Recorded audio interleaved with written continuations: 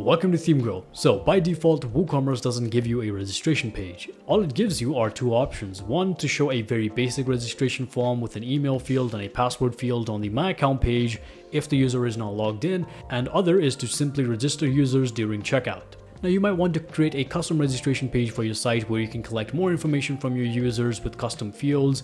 Maybe you want to collect shipping and billing information right off the bat so that users can have a smooth checkout process. Well, all that is not possible within WooCommerce, but you can use a plugin and you can make it happen. So in this video, we'll be creating a custom dedicated registration page with a registration form with custom fields where you can collect shipping and billing information right off the bat. And also you might have other questions like, what if I want to register users during checkout? Well, whatever fields you have within this new registration form, all those can be synced to the checkout registration as well. So let's get started. But before we do, make sure to drop a like and subscribe.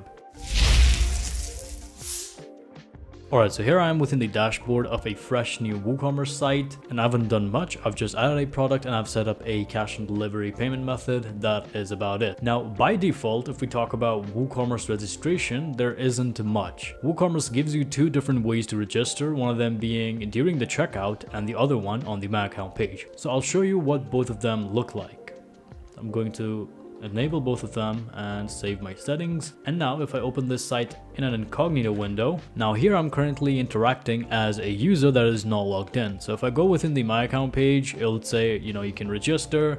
And if I go within the shop, I get something like a product in my cart. I proceed to checkout. Then what I can do is I can create my account here as well. So these are the two different ways to register in WooCommerce. You don't necessarily have a dedicated registration page, you just have a My Account page which can act like a registration page, but even then there isn't much. There is just an email field, and within your WooCommerce settings, if you turn this option off where it says send password setup link, and I'm going to save the changes, and if I refresh this My Account page once again, then all I get is an email field and a password field, which might not be the best registration experience for your user. So how do you make it better? Well, since WooCommerce doesn't give us the functionality of creating a dedicated registration page, we're going to have to use this plugin right here called User Registration. It is a registration plugin for WordPress that helps you create multiple registration forms on your site with custom fields and more added functionalities, integrations, all that kind of stuff. And within this plugin, there is a feature called WooCommerce integration, but it does come with a price. So if you purchase any one of their premium plans, then you'll be able to create a dedicated registration page for your WooCommerce store. So this is a standard checkout process. You can get any of these plans right here. Personal will do just fine as well. It is a standard checkout process after which you'll get a mail. The mail is going to look something like this. You'll get a username and a password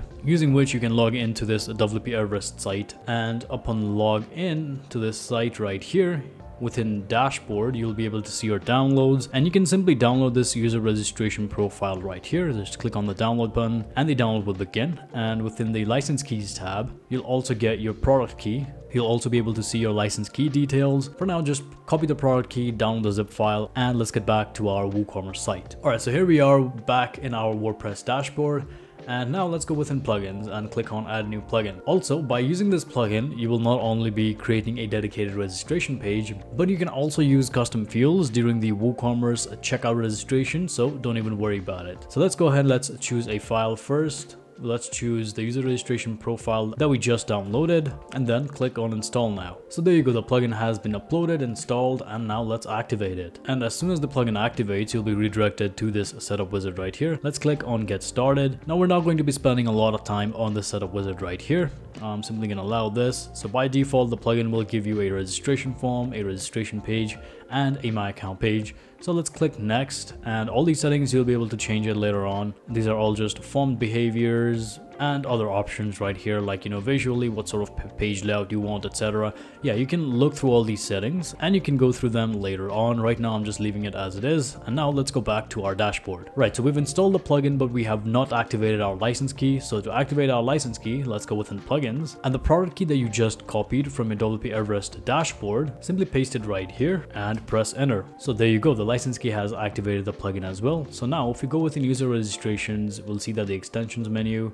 is available. And now we need to look for the WooCommerce integration, which is right here. Simply turn this on, and now we can get started with our form creation. So from within this user registration menu, go within all forms, and here you'll see that the plugin already gives us a default form. So I'm just going to edit this form, and in here within our form builder, you can already see there are 4 different fields: username, user email, user password, and a confirm password field. So if you want to collect more information from your users, you can. If you want to get their first name, their last name separately, you can simply drag and drop these fields on the form. I'm not going to do that just yet. If you want to collect your user's phone number, you can easily get the number field, which is this right here. If you want to get their date of birth, you can do that as well. If you want to know any other sort of information from your users, you can make use of all these fields right here. But since this video is dedicated to WooCommerce, I'm not going to do much here. What I'm going to do is I'm just going to get a date of birth field right there, and we're gonna have to rename this. I'm gonna title it date of birth, and this is your normal date selector field. So yeah, I'm going to leave it as it is. Also, the next thing that I want to do is I want to collect maybe their phone numbers. So I'll drag this number field right here. I'm gonna drag it underneath there, and I'm just gonna type in phone number, and that is it. If I want to make this field required, I can make it required as well. Date of birth, I want to make this thing required, then I can. There we go. And I'm just going to update the form. So if you're creating a WooCommerce registration form, then you'll most likely want to collect billing and shipping address by default. So let's do that. These right here are all the fields. You know, you got your billing address fields and your shipping address fields, which we're going to use on this form. What I'm going to do is I'm going to add a new row here, and I will drag in this billing address a title field. So this is just the title. And now I'm going to add another row for our actual fields, and I'm going to make this row double column. There it is. And yeah, let's get started with our fields. And the good thing about this form is that you can only drag and drop the fields that you want. Like, you know, I want the first name field, I want the last name field, I'll probably want the country field as well, so I'll drag that in. I don't want the company field. Instead, I'll get the address field. I don't want the address to field. I just want to get the town/city field. And maybe I want the postcode/zip code field right there. And besides this, you'll probably want to use an email field and a phone field. So let's do that. There it is. This right here are our billing address fields. So now your user, whoever is filling out this form, has 2 options. They can either fill out this billing address field, and they cannot fill out the shipping address field. So we'll assume that the shipping address is the same as the billing address. Though if they want to fill out the shipping address differently, then you know, you can simply drag and drop the shipping address fields, or to make things tidy, you can have this checkbox right here which says ship to different address. If you are dealing with physical products on your site, then users will simply tick this box right here, and then all the shipping address fields will be shown to them. And in order to show them these fields, of course, these fields need to be in our form. So I'm going to add a new row once again. I'm going to get our shipping address title field, and I'm going to add another row. I'm going to make this row double column, and first name, last name. We have our address 1 right there. Address 2 I'm not going to use. Country for sure. Actually, let's do this. Let's use the town/city field, and let's use the postcode/zip code field right there. And I guess let's see how this form looks. So if I visit my site, I told you before that this plugin already gives you a registration page. So I'm going to open the registration page where this form is already in use. You can see you got your username, user email, phone number, date of birth, user password, and confirm password fields. And besides that, you've got your billing address field right here for WooCommerce. And if your users tick on this ship to different address field or the checkbox, then they'll see these shipping address fields as well. And wherever this form is, users will be able to fill it out. They can fill it out just like so. They can submit, and the user will be registered to your site. And then they can use the My Account page to log in. And also, you might have noticed something. You have 2 different My Account pages, so we need to fix this as well. So by default, WooCommerce gives you one My Account page, and user registration gives you another My Account page. We're gonna have to use one of them, which we'll talk about. But let me first show you by logging into this site. I've used my email, and I'm using the password that I just used to register. Log in. And there it is. I've simply logged in. This is how users will be able to register to your site. If they want to change out their profile details, they can do so from right here. If they want to change their address, they can do so as well. If they want to check their orders, they can. If they want to check their downloads, they can. But currently we have 2 different My Account pages, which is not ideal. So we're going to have to fix this. But before we do that, let me show you what the checkout process would look like for a registered and a logged in user. So if they have something within their cart, they go to the checkout, then you can see that the billing address is already filled out for them, their emails filled out for them. They can simply select their payment method, they can do the payment, and they can place their order. There you go, it's pretty simple. Okay, so now to fix the issue of two different My Account pages, you've got the WooCommerce My Account page right here, and you've got the user registration My Account page. So since the user registration My Account page is much better, what you can do is you can simply draft this WooCommerce My Account page and only make it so this My Account page is functional. So now to fix the issue of two different My Account pages, what you can do is you can simply draft this WooCommerce My Account page. You don't really want it now since you've got this better My Account page from user registration right here, which will already show all your orders, your downloads, your addresses, everything that the WooCommerce My Account page shows will also be shown here within the user registration My Account page. Although currently it is not working because we have two different account pages, it is creating a conflict. So we're going to have to fix this, and you can simply draft this WooCommerce My Account page and use the fully customizable user registration My Account page, where you can change the look of these endpoints, you can add new endpoints, where you can render shortcodes within these endpoints. Everything that you would want customized within your My Account page, you'll be able to do it. So to do that, let's first go within our user registration settings, go to advanced, and from in here you can see that currently the My Account page by default is selected to this My Account page with ID number 9. Simply search for My Account once again and select the other My Account page, which is the user registration My Account page with a different ID 17. The IDs might be different for you, so keep that in mind. Just select the other one and save changes. And once you've done this, if we go back and if I refresh this user registration My Account page and I go within the orders tab, you can see I can view my orders, I can view my downloads, I can view my addresses, I can add or I can edit my addresses from this tab as well. So now our old WooCommerce My Account page is useless. So we can simply just draft this page, and to do that we can go within pages, and here you can see two different My Account pages. This is the user registration My Account page and this is the old WooCommerce one. I'm going to quick edit this. I'm going to change its slug to My Account old, and I'm going to make it status draft. I'm going to update this page, and here for WooCommerce My Account page I'm going to change its slug as well. Currently it shows My Account 2, so let's fix that and make it just My Account and update it.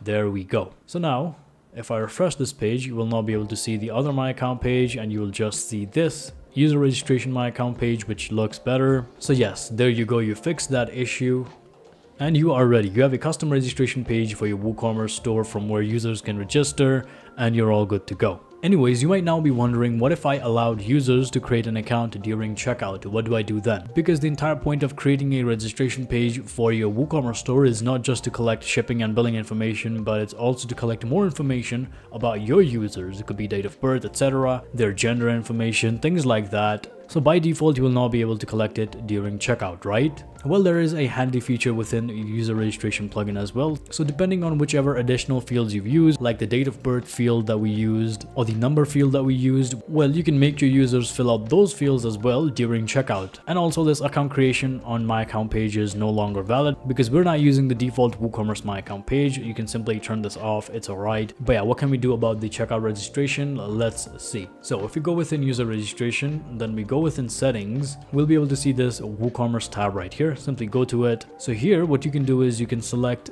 the new registration form that we just created, the default form. I'm going to select it, and here you've got a few different options. So here you've got this first one right here which says replace a checkout login. So this plugin also gives you a login form. So if I go here within all forms, I'm going to open this on a new tab. You'll be able to see this login form page right here. If I click on it, then you'll see this login form right here and this login page shortcode. You can use the shortcode to render this form, and yeah, you can customize both the login and the registration form using their style customizer add-on. Going back to this setting right here, you can replace the checkout login. So WooCommerce lets users log in during the checkout as well. So if you want to replace that checkout login form with the user registration login form, then you can enable this option. And this option right here is only valid if you're using the WooCommerce My Account page where you've enabled registration. So it will override the default WooCommerce registration form in the My Account page, but since we're not using it, this option is now valid for us. But as for the checkout, if you turn on this option right here, sync checkout registration, then you'll also be able to show extra user registration fields or the custom fields that you've added. You can use phone number, date of birth, you can use radio, you can use file upload fields,